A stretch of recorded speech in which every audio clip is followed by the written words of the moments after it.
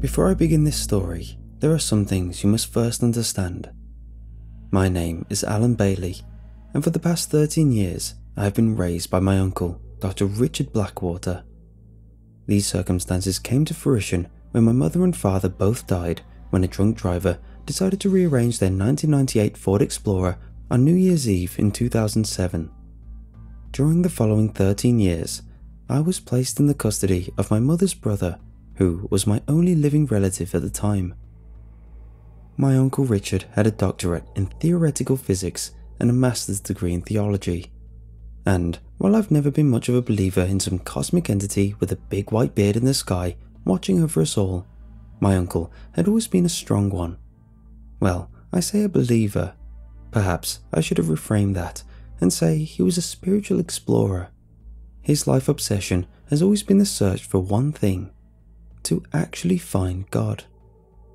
And that is why I'm writing this now, because of what he did find.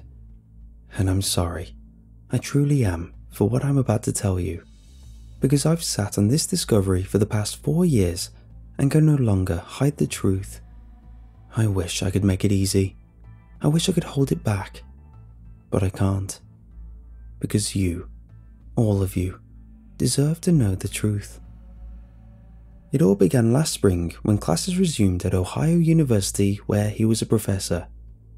What struck me as rather odd about the beginning of the semester was when he asked me to act as his personal assistant.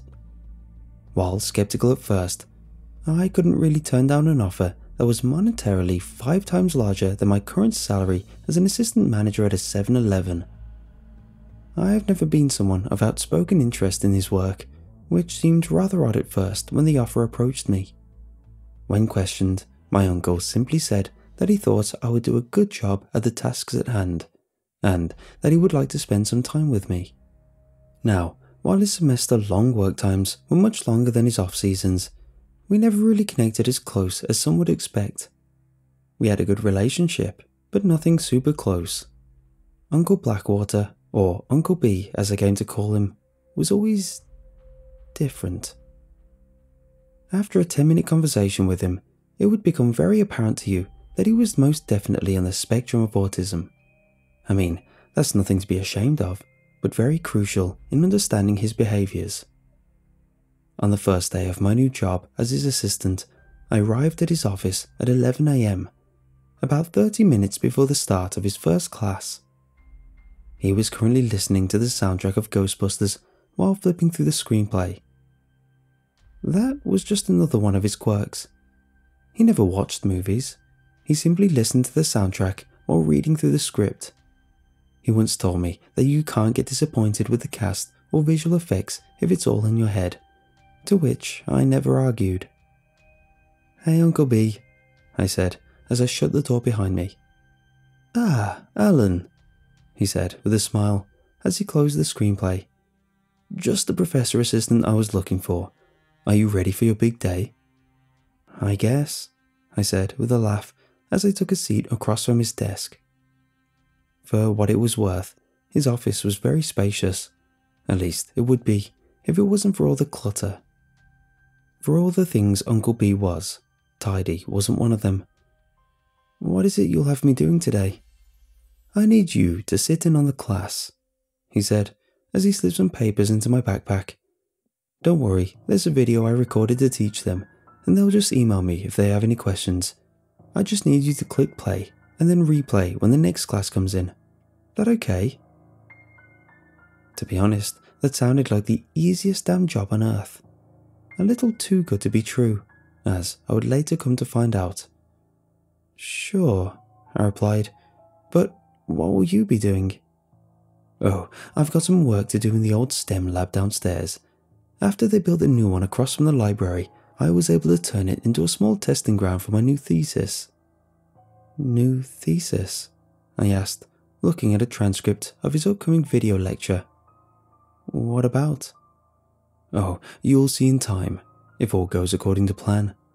I don't want to count my eggs before they hatch," he said with a smirk as he got up from his desk and collected his bag.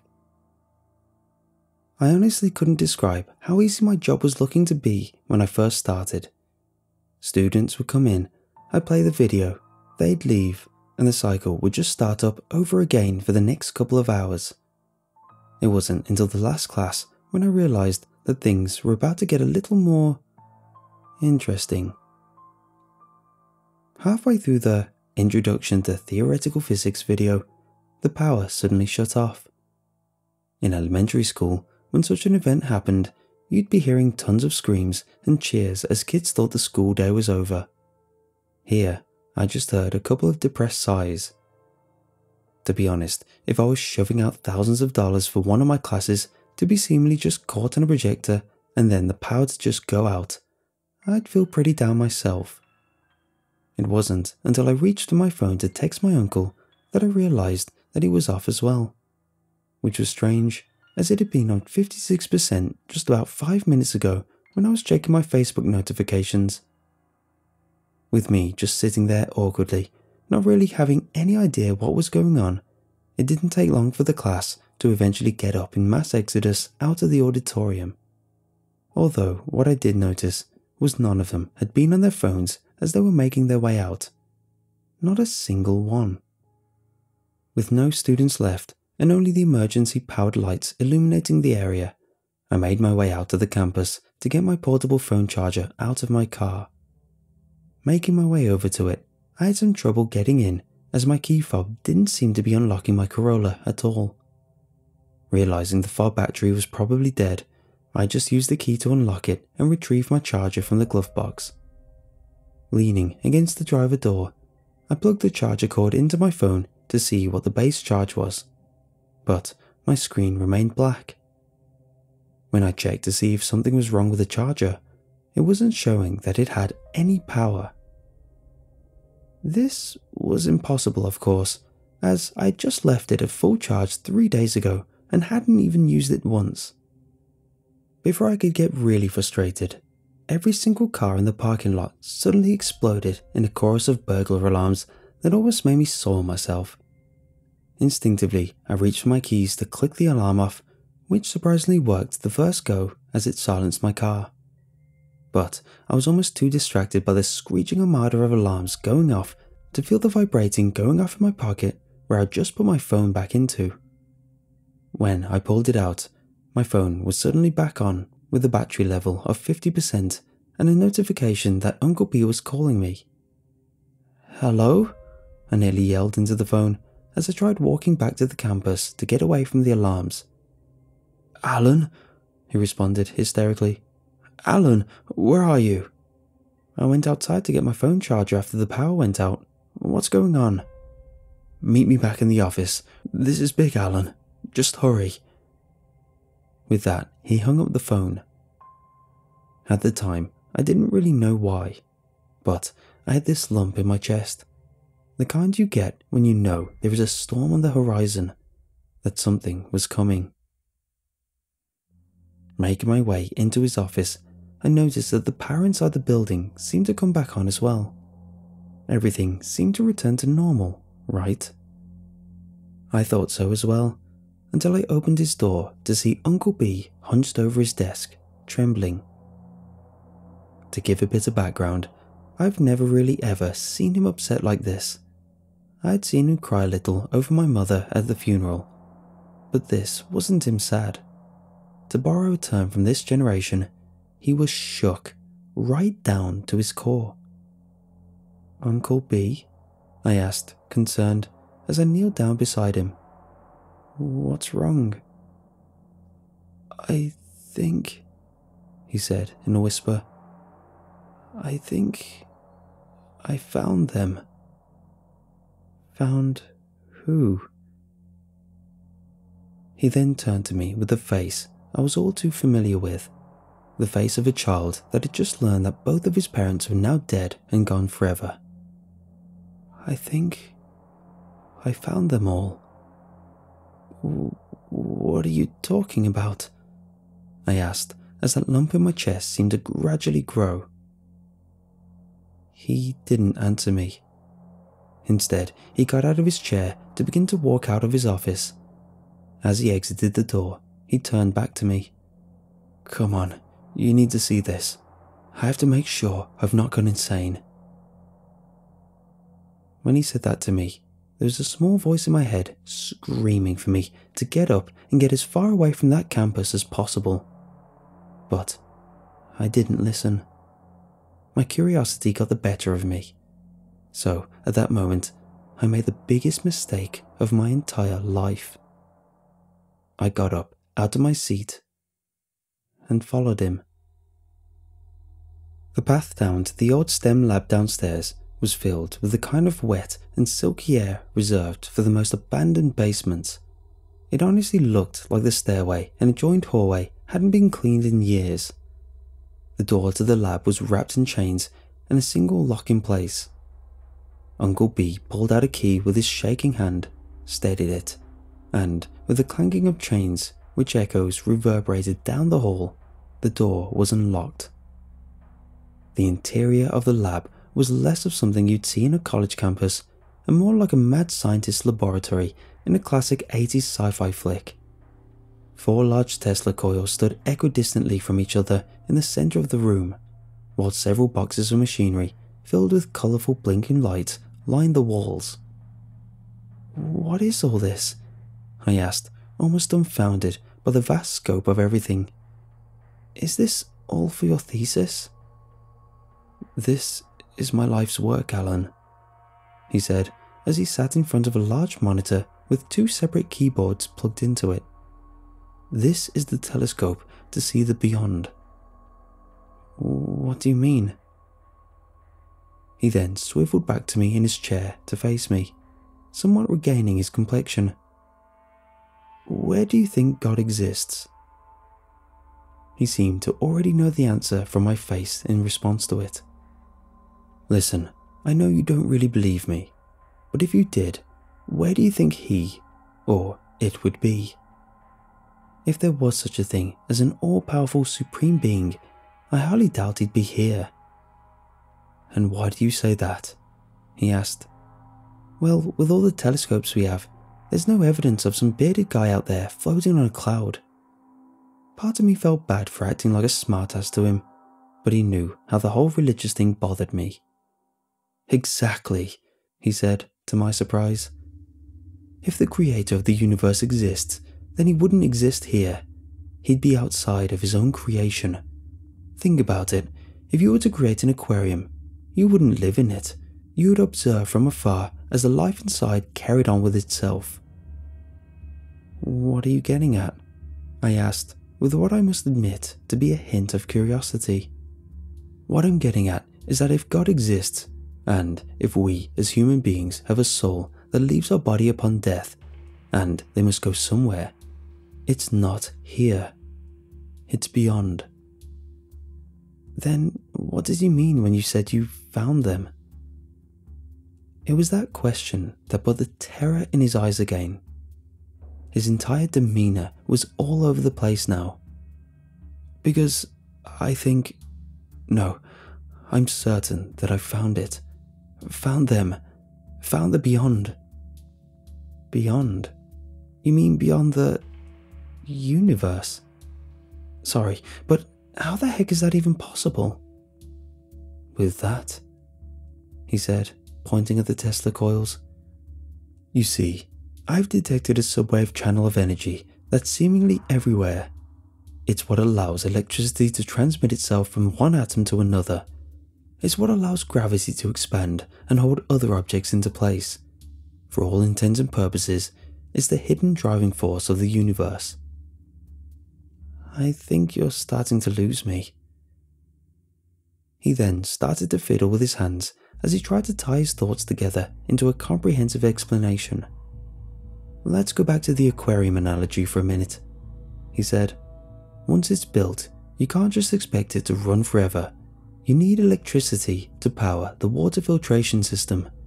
That's basically what I think I've found. The electricity that powers the universe. So I did what anyone else would do. I traced it to the source. Because if you follow the current, you'll find the power box." "Listen," I said, "I know you're not one for practical jokes, but please tell me this is one of them."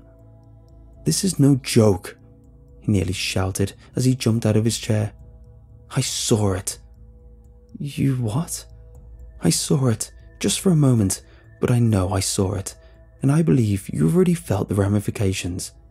If I'm not mistaken, the power went out, correct? But it wasn't just a blown fuse or a transformer error. It was almost as if the electricity around the entire campus suddenly vanished, correct? The implications of his words were doing nothing to calm that lump in my chest that was now nearly the size of a football. I used up the local surrounding subwave energy to break through the other side, but now that I have the backup systems up and running, we should be able to look through much longer and actually figure out what's beyond. But that's why I need you, Alan. He reached out and gripped my wrist. I can't do this on my own. This is the very definition of unknown territory and the thought of what terrifies me. If I'm going to do this, I need you by my side. Now, I know you don't believe in this sort of stuff, but please let me show you. Let me show us both that there is something out there. Please, Alan. I couldn't say no to him, to those pleading eyes that reminded me so much of my mother. Oh, I know, I wish I could. Believe me, I do. But my mind was trying too hard to keep up with what was going on and failing terribly in the process. So, without a word, I closed my eyes and nodded to him. He jumped back towards the controls and began typing frantically as the large, humming machines buzzed to life around us. My eyes then turned to the series of Tesla coils in the center of the room. They gave off this sinister hum of energy, like some ancient, cursed monolith waiting to unleash its terrors on the world.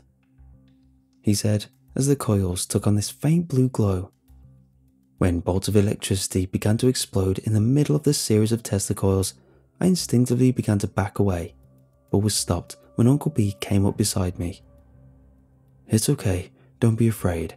Nothing can break out of those coils. As he spoke, bolts of electricity began to burst to life more and more until they nearly morphed into a single stream of light.